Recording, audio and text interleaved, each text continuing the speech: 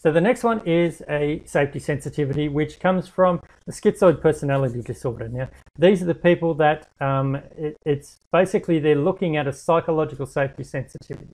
Okay, so they tend to be justifying their actions. They're looking for the Goldilocks zone. Okay, so what they tend to do is they tend to do things like they're probably the most common thing is saying, oh, you just want me to do this, or they project their fears, you know, that you're just saying this because you want me to do this, and you're thinking, no, that's not what I'm thinking at all. What they're basically saying is that's what they would do if they were in your situation, and that's the fear that they're projecting, and that's what they don't want. Okay, so people that are safety sensitive, they're very uncomfortable with others intruding into their sense of self. Okay, and this includes questioning business strategies too, where it comes into it, and they just go, you know, it's not comfortable for them. They come up with this good idea, they put a lot of work in there, and it's just not working. They don't want to hear that it's not working because of something that they've done, and that's where it comes into that. That's where it becomes unsafe for them as well, and they're very uncomfortable with that.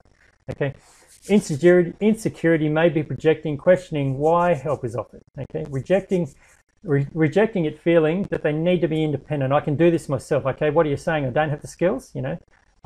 That's what's going on in their mind. It often leads to them struggling with networking with people, and they go, well, look, people just don't understand me. They can be very upfront and honest, but making decisions in regards to the fact that they haven't gotten to know the person, and they've come out with stuff, and they feel that, you know, because they don't want people to know their inner dark secrets and everything else, there's a lot of trust in there, and it takes a bit for them to let them in. Now, looking at conversational intelligence, they say, you know, networking, you want to deal with people you know, like, and trust.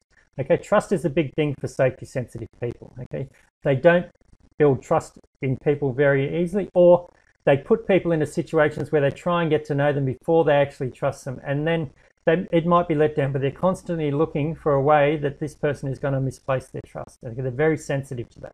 Okay, so it can drive you nuts sometimes. Okay, they're often told to come out of your shell. Okay, now this doesn't work for them. They may think in an alternate reality is the other thing too. They've created this reality, they justified it where this is the most logical thing that's happening, and that's what keeps them in the Goldilocks zone, in the safe zone. Okay, they don't need to tell people more. They don't need for people to. They don't need to ask people more information. This is what is. That's what it is. Okay, they can be coached into unsustainable behaviors, okay, because what happens is it requires them giving in to someone else's opinion, and yeah, this is where it comes into that people can get too close.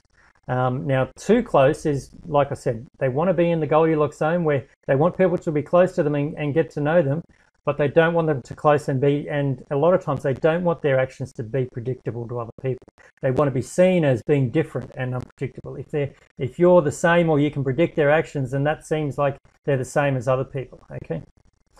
Overall attachment, they're afraid of being controlled, and that's why they avoid closeness. Okay. So that's the general theme that you'll get from them there as well. Okay. Okay, goals of the primary defense: safe compromise between closeness and distance. Okay, it's push-pull, go away, come back, go away, come back. Okay, what they're looking at avoiding, they're looking at a loss of self-association with closeness and isolation as well. Okay, so they don't want to be seen as a couple, for example. Okay, that's something that's going to be a big thing for them. They want to be seen as an individual. Okay. Unwanted effects, okay, engulfment, exile, and isolation. So extremes. So, yeah, that's where it can be if they're in a relationship and someone is getting too close, they feel like they've been absorbed into that person, and it's totally overwhelming for them in a lot of cases there as well, and it's too much effort. They're vigilant too. Safety, isolation or control or misappropriation, intrusion, intense emotion. Okay, so any extremes is not a good thing for them. They're very stoic in their thinking. Okay, what's the worst that can happen? Okay, and if they see that happening, that's where they're going to take steps to prevent it. And this is where they could isolate themselves. No, just stop talking to me. I'm just trying to do it. Okay, they're like the busy CEO. That's, you know, you go, no, just, yeah, hang on, don't talk to me. Okay, I've just got to get this done. Okay, so primary defense strategy is self-sufficient. Okay, partial attachment, okay?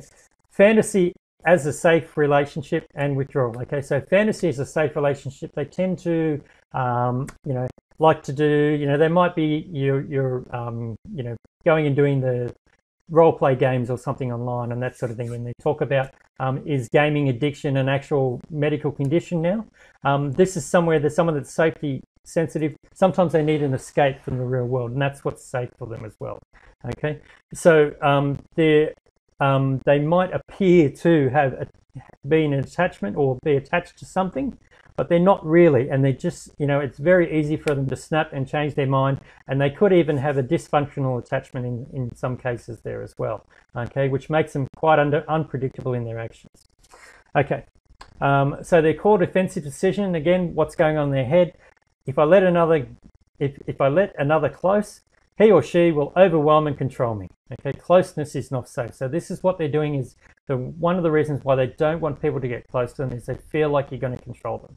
So if you do have someone in this situation, they've got to know that they've got the choice. They can do whatever they like. I'm not trying to manipulate you. I'm just trying to say, this is what people are saying. Okay, now this is where the trust comes into it. It takes for them to accept you. Closeness is not safe. Now, for them to accept you and not to be resisting you means that you're getting close, and this is where you've got to watch that you can all of a sudden get too close. Okay, so the way that other representation, what they want other people to see them as a positive. Okay, they want to be seen as safe, respectful of boundaries, accepting of self-sufficiency. Okay, so they're self-sufficient, so they're going to be accepting you. Oh well, yeah, you can do it. You don't need me, and all this sort of stuff. Okay, that's when you're probably getting a bit too close to them there as well. Okay, so they don't mind that. So they're going to seem like someone that's willing to work with, but they're not going to jump in, and they're not going to be, they may not be the best mentor, because mentors need to come in and tell you what to do. Okay, but to do that, they've got to have the trust there as well, and they might see that as overstepping the boundaries. Okay, so there might be a good coach, because coaches have to go through and work out a plan and things like that too. All good at training. Not so much training in the sense of basic skills, because that's sort of getting into they've got to get a little bit too close and get you to trust them in that respect there as well. So that's not a natural thing for them. Okay, others representations, the negatives. Okay, they can be smothering, controlling, depriving, cold, indifferent. Okay. This is how, when they feel that you're getting too close, this is how they're going to act towards you. Okay, so this is something to be mindful of. If you see these things coming in, okay, this is where they're trying to do it. Now, why would smothering be looking at sending you away? Because when someone smothers them, that's what's going to send them away. Okay, so they're just basically projecting that fear, and this is what I mean is that they, they're afraid of being controlled. But this is why they're trying to, give you a negative representation of themselves. These are the sort of stuff that they're going to do. So look at what you're doing at this stage and wondering, why have I gotten too close on this thing? And ask them the question, look, do you want to be left alone? Are you okay with this sort of thing? It's like, you don't have to tell me, but is there something, what's the reasoning for this sort of thing? Why do you feel that I need this extra attention? Why do you feel that you have to come in and control me, and all this sort of thing? And that'll trigger something in their mind to go, well, hang on, no, I don't like that either. Okay, so that's what's going to change their actions there as well. Okay, self-representation, what they see as a positive, they want to be safe. They want to be self-sufficient. They want to be independent. They want to be quietly understood. They don't need you to keep affirming how smart they are. They don't need you to keep saying that, oh yeah, I understand, or yeah, you're right. Okay, they're not looking for this. Okay. They just need to know that you understand it. How do they know that you understand it? Well, they give you advice and you do it. Okay. So if they give you advice and you can't do it, then you need to go to them and say, look, I don't understand. Okay. Because they just assume that you do understand. Okay. So the negative is, they see it as a negative if they're a slave. They're controlled, they're smothered. So all the stuff that they were doing up the top there, okay, they feel lost, or they're in exile. They're unable to communicate or connect. People just don't understand me again. Okay, so this is where that's one that comes out there with the safety sensitive too. Okay, now when we talk about this sort of thing, there's certain disorders, like people with Asperger's and stuff like that, are going to have a lot of these sort of traits too. But the thing with the disability and with autism is they can't change the way they think. So it doesn't matter if you just tell them, I think positively, that's not going to help them, okay? And they're not going to give you enough information that you can get down to the deep-seated issue unless you're close to them. So this is where it's a double-edged sword for them. They can let you in and you get close to them and you can help them better, but there's more chance that they're going to be abused or they're going to be manipulated if they let you do that. And then they're going to go, oh, I feel so stupid. You know, it's not that they're stupid, it's just that they trusted you, and you know, they're trusting that you can help them. Okay, so the primary dilemma, okay, to seek closeness is to be taken advantage of. Okay, separate is to be left in isolation. They don't want to be isolated, feel isolated either. Okay, so unspoken demands placed on others, intense pressure for safety, non-intrusiveness. You know, you'll ask them how was their weekend and all this sort of stuff. Oh yeah, it's fine. Yeah. Oh, what'd you get up to? Oh, you know, I went here. Oh yeah, what did you do? What you know? Do you want to? You know, in their mind, it's like saying, well, you know, did you have sex with your wife? What, you know, this sort of thing is what's going on in their head when you start to get too intrusive with them. Okay, but they're not going to say that. You know, they're going to talk about it, but then it's going to make them feel uncomfortable. Okay, and this is where you need to recognize this sort of thing. Just because you want to know or you don't think it's an issue, this is where people that are separation sensitive may cross the line with them, okay, but people with safety sensitive have very clearly defined borders in their head. Maybe not so much they've told you as well, but you need to look at the fact that as soon as you cross the line, they're going to snap, okay, because they know exactly where it is, and anyone that goes over it, it's going to be a reaction that's going to come from there as well. It's going to trigger this reaction. Okay, so extroverts, what are they looking at? Extroverts often fears manipulation based on what they might do. They think out loud, they push away, they're dismissive of ideas. Okay, so they just come out with it. Okay, now introverts, they're likely to withdraw to recharge.